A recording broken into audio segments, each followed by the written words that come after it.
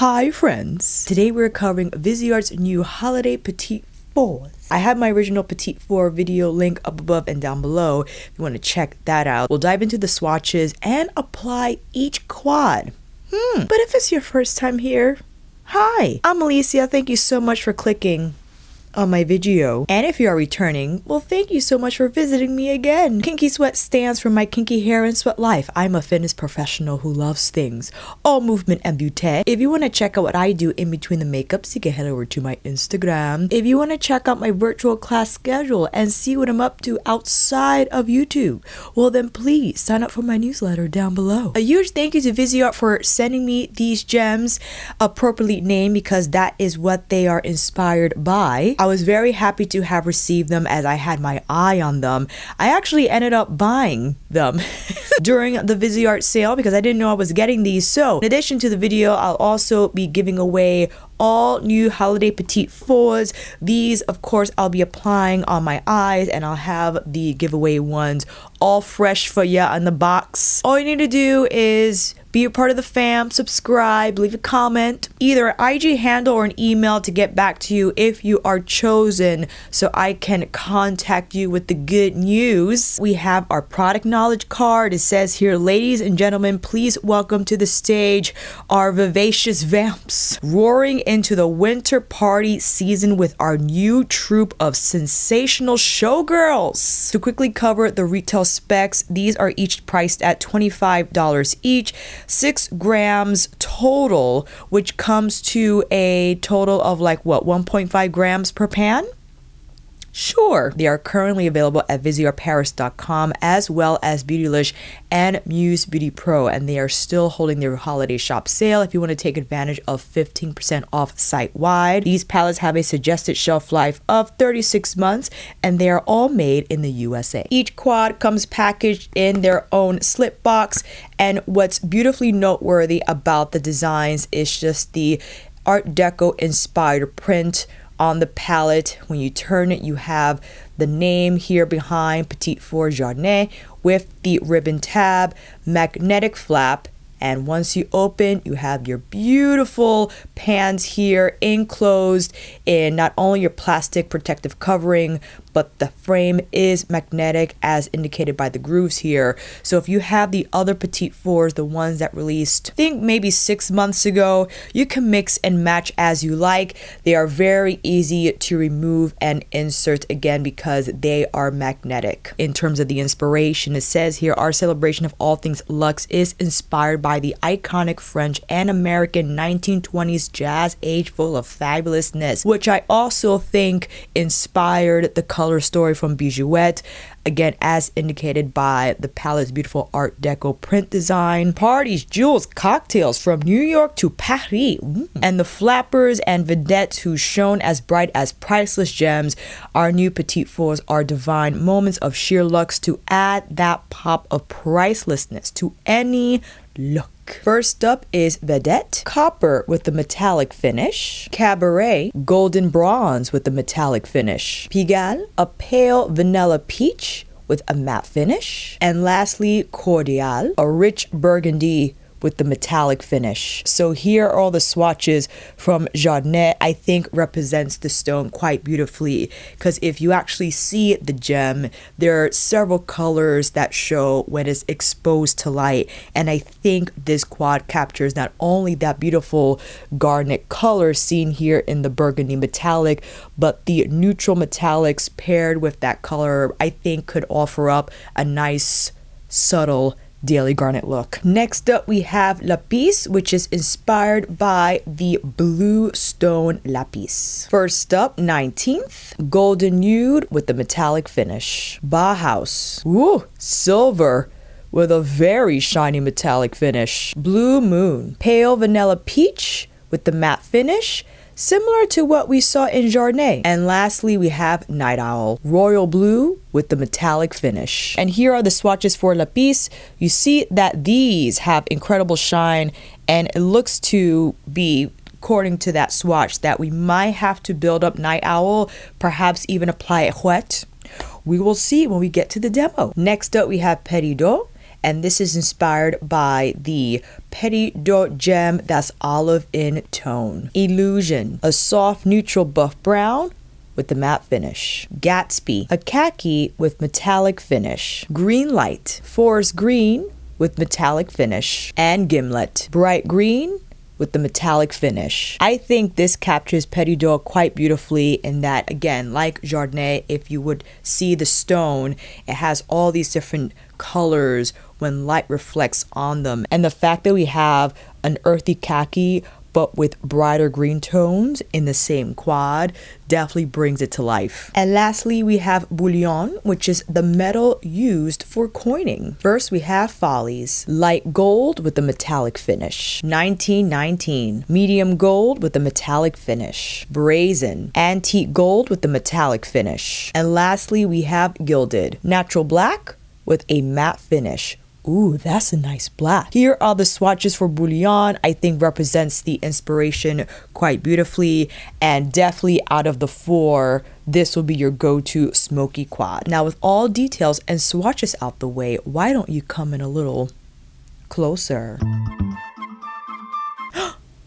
That's enough. Going in with the Viseart eye primer to prep these lids. Since we got the red flannel on, let's kick off the demo with Garnet. Now, my one critique about the palettes is, of course, the lighter matte shades that would not be suitable for deeper skin tones. I would imagine they would apply quite ashy. Good to know, however, that the metallics dominate these quads. If you're my skin tone or lighter, you can use this matte to blur the edges of the metallics. If you are me or maybe a little deeper, you could use this matte possibly as a brow bone highlight or inner corner highlight. Taking my Tonsedo eyeshadow brush that comes in a set, I just want to dive into this shade here, which of course I'm sorry, names, hello, cordial. Taking it just on the lid. So I feel if you want to go the most vibrant route with this quad, then you will use the burgundy shade off the bat. And I'm turning the brush on its side to blur the edges of this metallic. And if you want more details about the techniques I am using in this video, please check out my Bijouxette video that I break down the several ways you can attack that palette, especially with the different gem tones found in it. I'm using the same techniques where you tap the color on the lid in a pull down method, and then you use the same brush, turn it on its side to then blur the edges. I pulled it up way too high because I got a little overzealous. If that happened to you, have a brush on standby. Maybe it was one that you used concealer with just to dab off the color there, and then go back in with the same brush without any additional product to better feather out the edges. Now, what I was talking about before in using this matte, if you are a skin tone like me or lighter, well, probably this will be more appropriate with me or a little deeper. You could use this matte to feather the edges of that metallic, but I wanted to go in with the metallic first to show you that these textures are very blend friendly. You don't need a matte to blend the edges. As you saw, even before I went in with that matte shade, the edges looked quite blurred and smooth when blended, right? So you don't have to use that matte. If you do, and if you are deeper complected, you can use this as a brow bone highlight or inner corner highlight if you like, if it doesn't look too ashy on you. If you are lighter than me, this will probably show up as like a transition shade through your crease. Let's go in with this bronze shade. Now, you could go in with the same burgundy metallic under your lash line, but I like to use different colors because that's just my jam. So you could pull it under your lash line. That looks really hazy. You could also use the same brush and pull down that burgundy metallic overlapping the more bronze, so it has that really nice gradient there. And again, if it went down too far, just use your buffing brush to kind of smooth that blend. And of course, going in with this beautiful copper now on the inner corner, overlapping that burgundy metallic, which I am completely and utterly in love with. I love the tone of this. I know it's not your typical neutral bronze or copper, but I think it quite nice to wear solo on the lid. You could even pair this with the AURIC. I believe it's Disrupt. That's the cranberry shade. I think that will look killer. Pulling the copper now on the inner part of my lash line here. And now blending everything together in and out to make sure it appears smooth. Now, if you're like, Alicia, I love you, but I'm not doing that. Well, you could actually do several things. How about this? Let's say you just want to use this matte. Okay, fine. Let's take the matte all over our lid, tap it on there. On me, it's just gonna look like a beige. It's slightly lighter than my lid skin tone, so it doesn't look like it's disappearing, but it's not something that I would rely on to give my lid coloring, you know? If you don't want to use this metallic burgundy like I did here, you could take a thin shader brush, pick up that metallic burgundy, and now pull it across your lash line. So this is a great way to invite a shade that you're not comfortable wearing on your lid with. You can now turn it into like a wing-ish type of a moment here, and you could go a little thick with it so you could see it. And again, these textures are really smooth and easy to blend and deal with, so don't fear like you're gonna have trouble. I don't think you will. Isn't that lovely? Put on some lashes and you're done. See, so you could go this, or you could go here, or I'm just taking off a little bit of that because I want to show if you just wanted to apply this bronze shade in the same fashion that we did the first demo. You just take that bronze shade all over the lid, and that's going to be your easy go-to bronzy-ish smoky eye. Yes, if you don't want to use the burgundy matte all over the lid, you could just go in with that shade instead. And listen, you could even drop on that burgundy here, overlapping the bronze, and I think that's quite nice if you don't want to use a black liner or even a brown one. And I'm just floating the metallic through the crease again without having to use a matte shade. Taking the same metallic here on the lower lash line. If you want, you could use that vanilla matte on the inner corner. So on me, on that part of my eye, it will appear a little more highlighty. But I want to fully commit to this burgundy wing, so I'm adding more here. All right, let's apply some lashes and I'll be right back. Here are the finished looks using Garnet. We have the more burgundy, heavy leaning metallic on one eye and using that burgundy as a wing for the other, primarily using the golden bronze all over the lid for the more bronzy, smoky look. And lashes are on chandelier, classic charm. These are a little big, but you know, jazz club, party, they're the party lashes. Now that we covered Garnet, why don't we go into Lapis. If you want to go straight into the blue, because I understand, in the same fashion I applied the burgundy metallic from Garnet, you will then put the blue here right on the lid and just keep it there. This is actually like a warmer tone blue. It doesn't have the same consistency as the, what is Cordial. I'm actually going to take this with my finger because I think you would get the best stick and color impact if you do so, because we really got to commit to this color if you do. So if you love color but maybe you're not comfortable applying it, I would then just go in on the lid first. Okay, take your fluffy shader brush, one that's flat on both sides but fluffy at the tip. Take Night Owl and then pull it through your crease in a back and forth rainbow-like fashion. And that's when you'll start to blur the edges and know the color will travel higher. If you don't want it to travel this high, if you have smaller eyes, make sure you keep the color right on the lid and maybe use a smaller brush to whip it through your crease so you could keep it more compact and it not travel high towards the brow. This is a lovely color, and for a quick reference, if you want to see how it compares to Cubism, Cubism from Bijouxette is a lot brighter and Night Owl more smoky, if you can kind of detect that. Again, Night Owl, Cubism. Cubism has a lot more shine, and I think overall like a smoother metallic. It reminds me of Cordial from Garnet. To fluff the outer edges of the color, go circular inward so you can control the placement. Now in terms of what we can apply on the inner corner, I think we definitely have to go with the silver. That's going to be such a beautiful pop in terms of how it contrasts with Night Owl.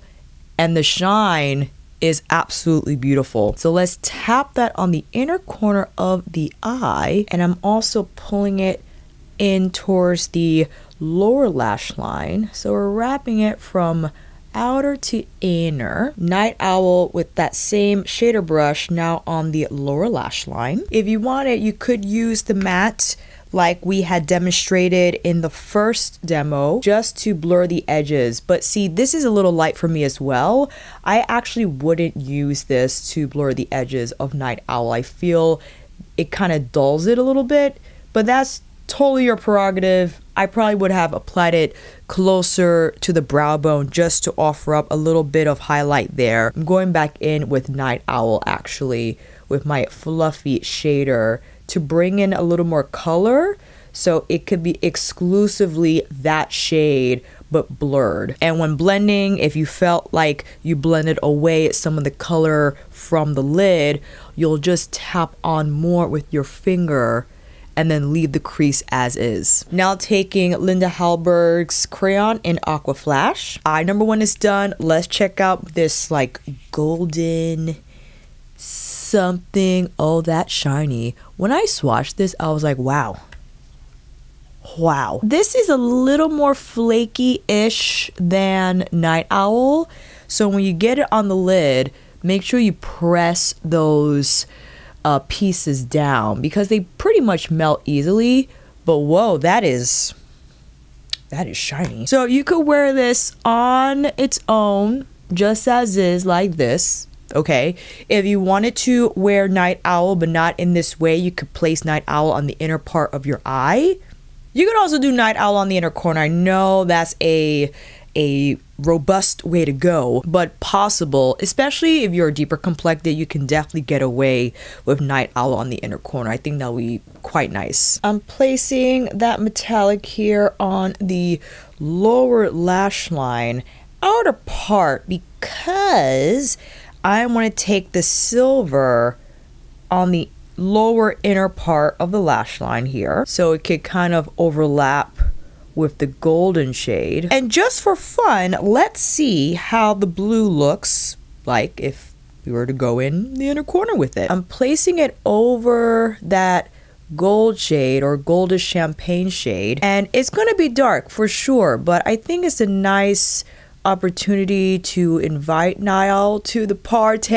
If you wanted to really use the blue but you weren't too sure with how, or rather where to apply it, I think that's quite nice. It's not too bad. I don't think it's so dark that it's, you know, hindering the look. Again, you can skip the blue altogether and just commit to like that champagne shade and then have the silver on the inner corner and be done. Or you could put the blue on just so you can see on the outer part of your lash line here. I'm using a shader brush to build the color faster than a typical pencil brush. And in the same fashion where we applied the burgundy metallic, you can then apply the blue as your liner if you like. You could wet it too so you can have a little more glide on the skin and a little more brightness too. So there are different ways you could incorporate that shade. You could go back and forth between the blue and the champagne gold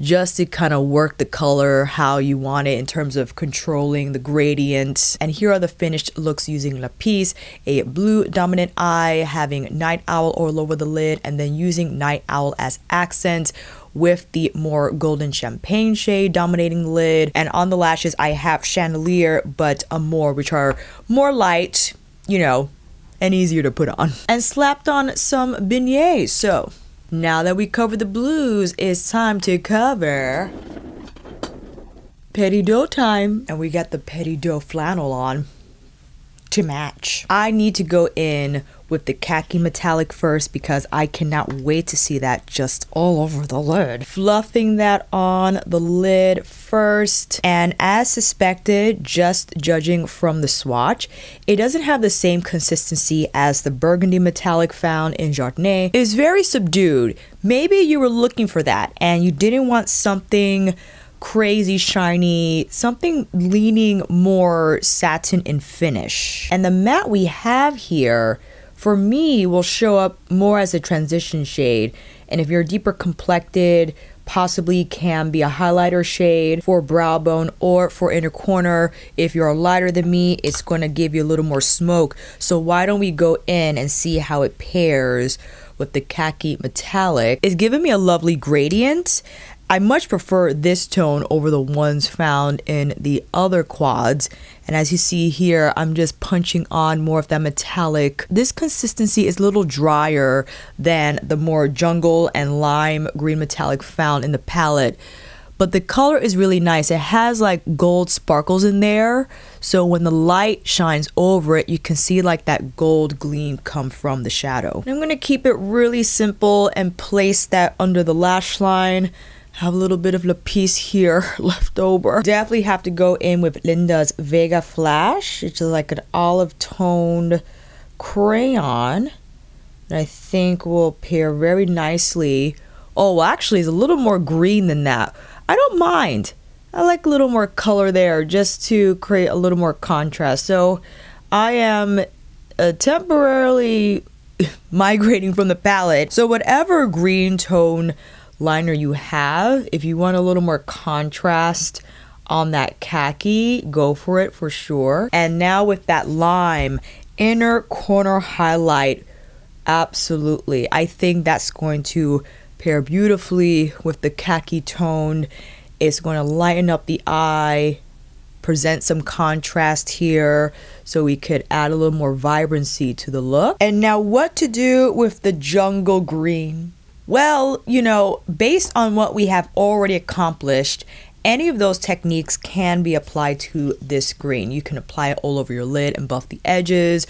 You could use it as an accent wing. You could also apply on your lower lash line, maybe on the inner lower lash line, just for a little touch of that. I don't know what to do. I'm stumped. I have a lot of ideas. Actually, I just wanted to show how this matte looks solo because I think it was hard to see when I paired it with that khaki green. So it shows up a little more here. It's not showing up like the mattes that exist in Bijouxette. It doesn't have that much depth even on me. But yes, I could use it to fluff the edges of the metallics here if I wanted to. Let's slap on the lime green now all over the lid. Pulling it from the inner corner and over the center here, tap it, tap, tap. Now with green light. You know, I was gonna go in with the shadowing, fam. I can't help myself. First go along the lash line and then start to build it. Angle it as high as you think appropriate for your eye shape. Or you don't have to take it out at all and just stop it here right at the edge. Oh, this is turning out to be a very big wing.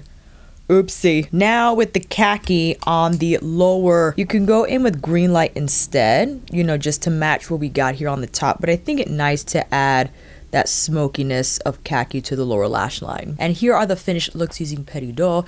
I actually added a little bit of the lime metallic under the wing to serve as some contrast because I wasn't, well, I'm still not crazy about how the wing turned out. I think I took a little too high, but just so you can see the different ways you could use the medium green shade as an accent shade instead of all over the lid. I love the khaki as a standalone shade. It has like gold reflex in it. It actually reminds me of a softer Wicked Envy from Pat McGrath's Midnight Sun. Just, that's one of my favorite olives. It's definitely more hardy. It has a little more punch than this color, but I think for that person who rather deal with this texture that's just softer, very easy to blend, as you can see, you do have to build the color because when blending it out, it does sheer out quite a bit. So just know when you want to build the color on the lid, you'll go in either with your finger, if you want to use a packer brush, however you want to do it. Also, I realized you can take this color here and tap it on top of the khaki, and that's going to bump up a little bit of the brightness. So if you didn't want it to look exclusively khaki, if you want a little more vibrancy, but you didn't want to put that color only on the lid, you can definitely mix and match. And I love my khakis and my greens and my lime.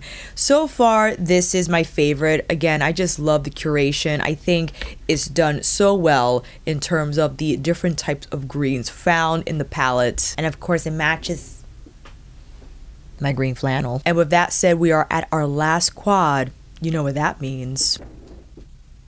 It's bullion time. Now you can apply any of these metallics depending on your skin tone on the center of your lid, and then use the black matte as a wing accent.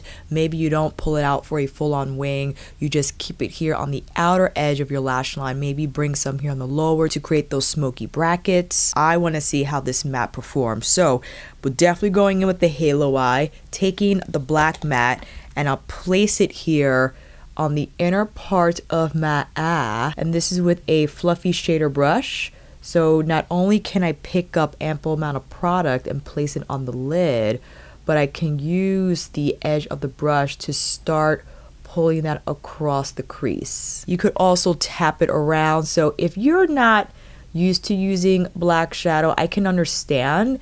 Sometimes people like to go in with a tone shadow that's maybe 2 or 3 shades deeper than your skin tone to serve as a transition shade. That will be a lot easier so that the black shadow has something to blend into and it doesn't look as abrupt, right? It doesn't come to a complete stop. Because I'm comfortable with blending, I'm just going in raw, okay, with the black. And now with the more traditional crease brush, this is the Cubism S33. I'm using circular motions to buff the edges of the black shadow to shape it a little bit more. I didn't wait for the primer to fully set, so it's definitely making the shadow adhere more than I would like, you know, which could be a good or bad thing depending on. This is a discontinued Cubism brush, is the G34. It's a little bigger than the S33, but I just need a little more haze here. So, you know, we're doing okay. We got the black on, it's there. I just want a little more, just a little more of that. I'm really fighting for this wing-like shape, which doesn't usually take me this long, but I was impatient in waiting for the primer to fully set. And this is my 8th eye look, so maybe my lids are just done, you know, they're just done. As you can probably assume, you could take any of these metallic shades. I'm taking the more medium champagne shade and just tapping that right in the middle. That is absolutely gorgeous. You know, bullion will be your traditional smoky going out New Year's eye, grocery shopping eye, whatever type it is, definitely that trope, right? So this, you know, this we're fully committing here. I'm taking the black under the lash line, but not all the way, because I do want to apply the gold right on the center of the lower lash line as like an accent moment. Gold shade now with a pencil brush, stamping it here right on the middle. And you could pull it down a little bit as well if you want it to take over more than the middle. I actually like to tap it a little bit over here on the black matte so it overlaps. Now, when you apply black shadow on the inner part of your eye, it will close the eye. So you already have small eyes, I wouldn't recommend that you do that. I would recommend that you go in either the lighter champagne shade or the medium one here on the inner corner to create some brightness. If you have bigger eyes, then you can get away with applying the black shadow on the inner part. It's really going to close the eye, however, so please use a small brush so you have control over that placement. And now, of course, with the lightest metallic here in the palette, that will be our standout inner corner highlight. Just stamping that on, is slightly overlapping the black matte here on top and bottom. Now, if you're like, Alicia, there's no way I'm doing that. Give me something else. Well, of course, let's go in with the gold.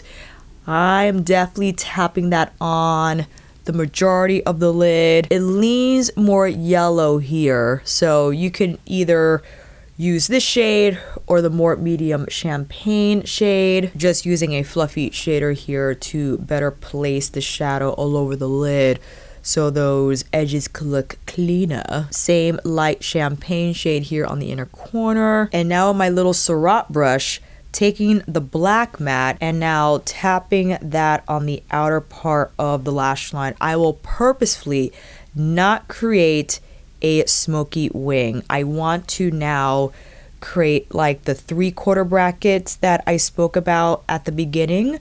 So not only will we apply the shadow on the top lash line, we'll also tap it here on the bottom. But again, 3/4 in, and they meet here at this point. So you can make a point or you can stop it closer to the lash lines if you want. Unfortunately, mine is already turning into kind of like a wing, because ain't just that how it goes. And I'm just going back and forth between the matte shadow and winging it a little bit, blending, winging, blend. That's not too bad. Not too bad. I felt like it was going into disaster territory, but I think we're okay. I was a little traumatized by this eye. Now with the medium champagne shade, that will be our color of choice for the rest of the lower lash line here, overlapping that black matte so it can appear smoother with that transition.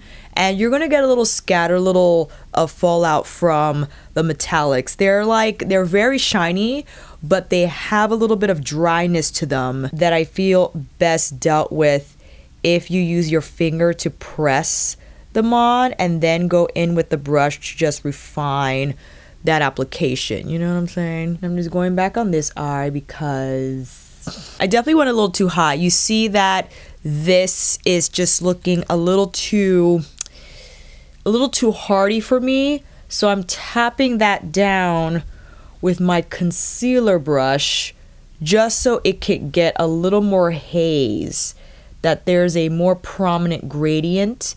And because there's still concealer on the brush, it kind of turned it to like a gray, which I'm not mad about. I rather opt for that softer gradient rather than having it come to like that harsh stop. If you happen to have Lapis or even Garnet, you could use now the lighter matte to feather on the brow bone here, and that's going to help blend down the black for sure.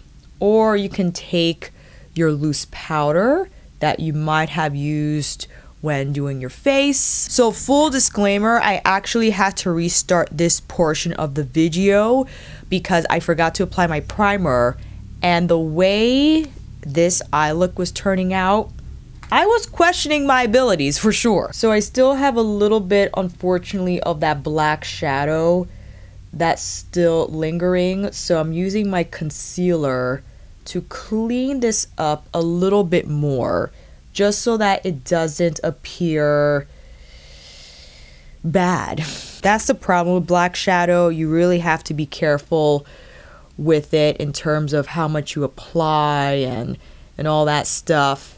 I definitely went in with it alone, so no, you run the risk absolutely of it looking very smoky quickly. And by all means, please apply a lighter shade on the crease first if that's going to help you blend better.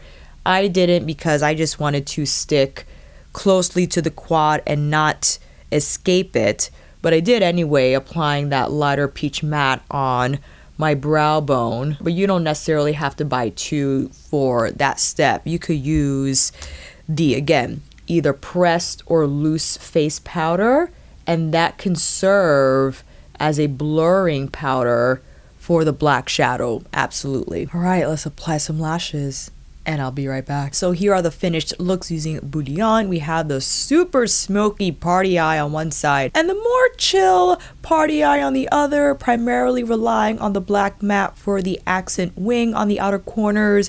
And we got the party lashes back on.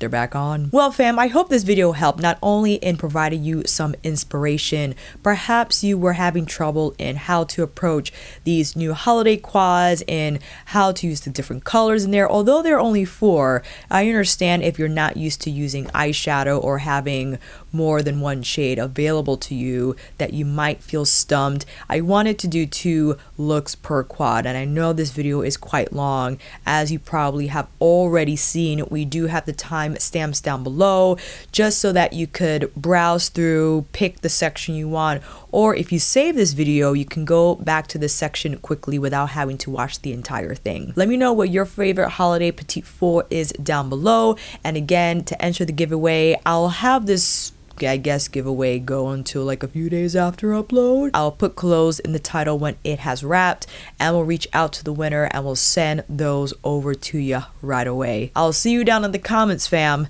And until then, that is a wrap. Thank you all so much for watching.